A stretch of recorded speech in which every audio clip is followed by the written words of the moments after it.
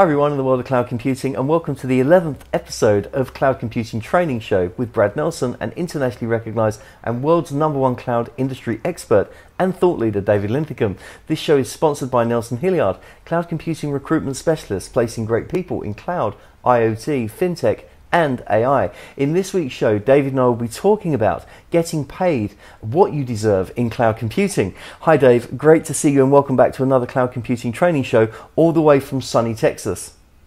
Yeah, all the way from sunny Texas, man, where the hats are big and so is the hair. So I'm looking forward to talk about the skills that pays the bills. This is important. Yeah, absolutely. So how should you negotiate your salary given the data that we've received from PayScale recently? Is it too high or is it too low? What are your thoughts, Dave? I think it's medium data, so it's about average. And so if you live in Silicon Valley or any of the major cities, even Melbourne and Sydney and some of the European city centers as well, you're going to get a bit more. However, you live in the middle of the United States or in any other rural area where the cost of living is a little lower, a lot lower in some instances, you're going to get a bit less. And so this is a good kind of way to look at how much you should get paid. So the best skill you can have is the ability to kind of find out what everybody else is getting paid when you go in and negotiate a salary. So these are helpful. You can go to Indeed.com. You can go to other sites and look at what people are hiring cloud architects for, people with particular certifications such as AWS and Azure certifications, and look at the locations as well as what's being paid and also the type of job. I mean, if this is a consulting job where you're traveling a great deal and you have to do client-facing stuff and there's a little bit more pressure on you, you should be expected to pay a little bit more. If this is a corporate job where you're going to the same thing every day and working in a cubicle, you're probably not going to get as much, but there's not as much stress in the job. And so you have to do a couple of things. Number one, figure out what your market is for the skills that you have. And this is something that people have a tendency not to do well. So I interview people all the time and they're underselling themselves. And I think that you have to provide really kind of data to your employer as to what people are making, why you're asking for this amount of money. And, just like if you're buying a house, what are the comparables in the neighborhood? And then also figure out what skills that are aligning to these positions and also what the job entails and what kind of company it is. And I mean, everything just kind of factors into it.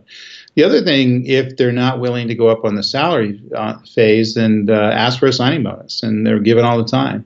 So $50,000, $100,000 here. Sometimes there's a obligation to stay a year or two. Perhaps negotiate college training.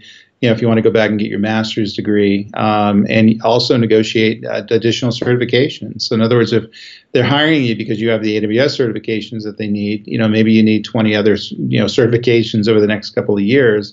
And those are really kind of skills that are going to go in your pocket, and they should be able to increase your salary based on that.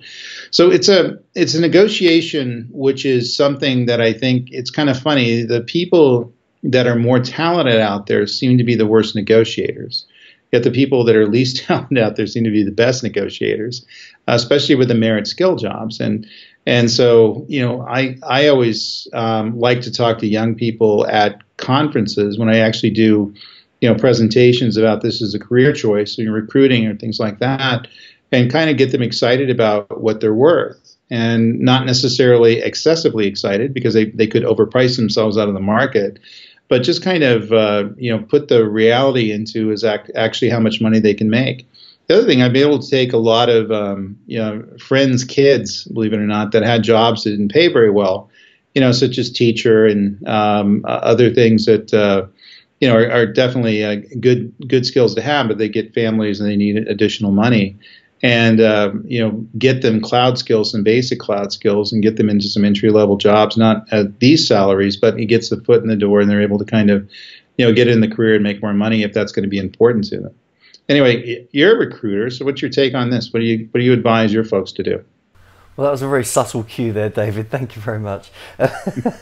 So yes, look, I think there's a mindset around all of this, and like you say, the more talent, the poorer the negotiation skills. That's true to a certain extent as well, and the mindset of their belief factors in themselves denotes their self-worth. Not only self-worth within the marketplace, but self-worth within their whole life. And that can stem back from historic events, etc., growing up, college, university, relationships, all sorts. So I think, if you're looking at the sub-levels behind self-worth, mindset, what they're worth in the workplace, and how they work around their colleagues, I think there's a lot of layers that I look into, and there's a bit of psychology that goes to that as well, as you can imagine. In fact, I'll give a quick story. I was working with a candidate that came to me, was very interested in and very good at AI, and he was an awesome guy. I mean, what he was doing outside the workplace was fantastic with cryptocurrencies and artificial intelligence and IBM and Watson and everything. I mean, it's just the list of things he was doing was fantastic, but he had a different perception of how he was positioned within his company, and we did a couple of sessions which was really enlightening for him and really helped him, and I actually had about 2 or 3 positions lined up for him to make a move. Location wasn't great, etc., of his current employer. Anyway, I think it was a couple of weeks later, he came back to me and said, Brad, he goes, I'm really sorry, but this mindset shift has happened. I've gone back to my boss with a different mindset. They're now giving me a 25% pay increase as long as I stay with them, and I'm going to get more autonomy with being able to be working from home, and it suits everything. And I thought, that's a good story. That's a feel good story. Okay, I've not necessarily made anything out of it in respects of a commission, but essentially his life has moved on, and that's good either way. If you make out of it, that's fine, but you still make out of it from a factor that you've helped someone shift their mindset for that self-belief going forward, that he's got now he's empowered himself through different techniques that we used to go back to his current employer that he'd been working for 2 or 3 years, and the mindset shift enabled him to get the pay increase that he needed and deserved, and not only that, but get more autonomy as well. And so he'd cut down the travel problem, which was, like you say, a location issue is a lot of the problems with getting the salary you require based on your location. So he really got a win-win out of that, and I got sort of a feel-good factor. So I suppose it was still a win for me as well. But I think so I've gone off the beaten track with that story, but I think it's really down to knowing the market worth of that position that you've got based on certifications, based on your experience, obviously focused on certain projects, appreciating all of that, but equally being able to take a step back and say, well, from a career growth point of view, is it worth me taking on a project that's going to give me these opportunities for slightly less money?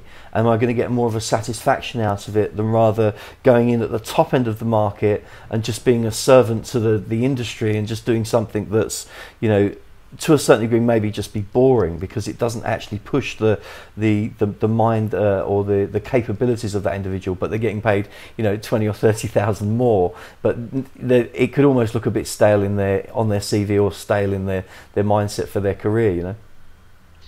Yeah, and I think those are decisions you have to make. And also remember that these positions are kind of like fruit. They get rotten after a while, and you have to move on to other things. So while cloud architect is hot now, in 3 or 4 years, we'll probably have a lot of cloud architects because people saw the inflection in the market and aligned their skills to that skill set. Solution architect, DevOps things, it's always going to change. And typically, the more you specialize in technology, cryptocurrency and AI, machine learning, things like that, the more you're going to make, but also the more volatile that your pay scale is going to be because the market's going to kind of come and go. So cloud computing is a fairly easy bet because it's systemic and it's widely defined, probably ill-defined in lots of enterprises, and so it'll be around for the next 10 years. As we make the migration into the cloud, which is we're finding the Global 2000 is not very fast. It's taking us time to make it happen, and people need smart people to make that happen. But if you get into something that is of interest to you, IoT, blockchain, all the other cool things that are around these days, then those things aren't necessarily going to be around in 2 or 3 years. I'm sure the technology will be around, but it may not be, that hard of a problem to solve, and tool sets are going to be there. And so, yeah, I recommend people pick something that's typically general. It affects infrastructure, it affects IT as a general technology, and then something that's complex, because you want to get into complex technology because other people are going to have a barrier to enter into it. And the less people that are in the market for that kind of technology, the more you're going to make. But you have to be happy with making that change. I mean, for me, it's easy. I always like challenging technology and learning about stuff. But for lots of people I meet in the space, and I was taken back at it at first. I mean, they're like, I like technology, but I'm not in love with it. I'm happy to work with it 8 hours a day, but I have a passion of doing something else, and I'm going to go ahead and work on that. And so they're in to make a decent living, but they're value and their passions in something else, and I think that's fine. I like having my passion in my job, but not everybody's the same. And by the way, I've had lots of people like that work for me, and they're very successful. What they do, they're not ambitious per se, but they're successful at making things happen, and they're ambitious enough for their world. So it's always down to the individual, as you said, and I guess, recruiters have to be psychiatrists as well as, match people up with jobs. But the individuals need to be happy with where their jobs are going, or else it's going to be fruitless. And one of the things I don't recommend is that you chase one of these jobs just for the high salary, because you're going to end up making a huge mistake then, getting the wrong job. And, as my father said, you can get paid $1 million a year and still be underpaid if you have the wrong gig. Yeah, that's a very good saying, actually. Yeah, you're absolutely right. Your father was spot on with that one. And I'd just like to say as well, I think it's down there. It's the buck stops with the recruiter, if I'm honest, because we're the kind of the gateway for the opportunity. And I think if we don't do our jobs properly, or with a moral dignity behind speaking to the client and actually understanding what the outcome of the client is, what do they need the person to do, and how successful does that person need to be doing that outcome. It's all very well having a skill set list, and we've spoken before, I think, on a couple of shows about this.